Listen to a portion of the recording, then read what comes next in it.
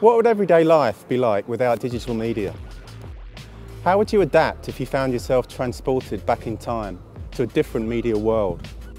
Williamson Square here in the heart of Liverpool city centre looked and felt very different when this footage was shot by an amateur filmmaker back in the mid-1970s. No one was standing around looking at their phones, talking as if to themselves.